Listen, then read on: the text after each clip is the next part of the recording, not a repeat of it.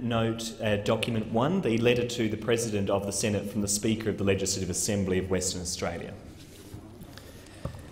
Madam Acting Deputy President, I refer to the letter received by the President on the 17th of November advising of the motion passed by the Legislative Assembly of Western Australia that this Western Australian Legislative Assembly calls on the federal government to abandon the proposed plebiscite on marriage equality and urgently calls on all members of the federal parliament to have a free vote on a bill to amend the Marriage Act 1961 regarding marriage equality.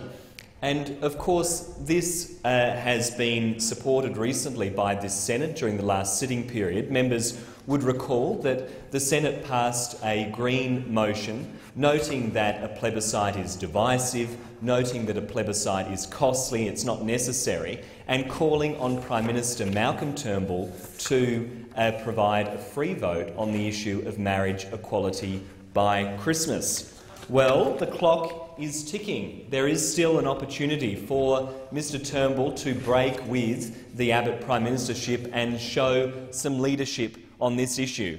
At the moment, Mr Turnbull is in the lodge, but Tony Abbott is his ghostwriter. He is still drafting these policies, still setting the policy agenda of this government from his political grave. And of course we've seen that on a range of issues, from climate change to marriage equality, and Mr Turnbull needs to break with the Abbott era and provide a free vote.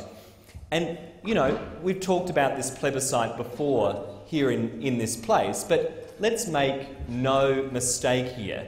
It's often presented as some kind of way of providing progress on this reform. What a nonsense that is. What a complete sham that is, to spend $160 million of taxpayer funds to ask a question we already know the answer to.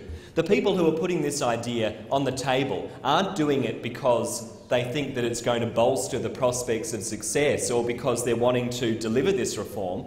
They're doing it because they're trying to find another roadblock. They're trying to concoct some other elaborate excuse, some other way of shutting the door on marriage equality for same-sex couples in this country, some other way of furthering Tony Abbott's ridiculous ideological opposition to marriage equality in this country. Well, we have a new Prime Minister, and he needs to put his money where his mouth is. He needs to break with the Abbott era and offer a different style of leadership. And we're not seeing that at the moment.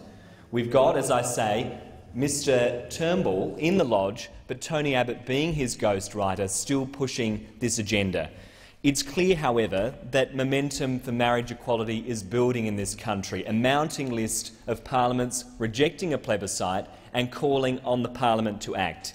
And I do congratulate the Parliament of Western Australia for taking that step. It's great to see the Senate here doing the same thing. We do need to collectively keep the pressure on Mr Turnbull so that he acts on this important issue. Let's have a free vote on marriage equality before Christmas.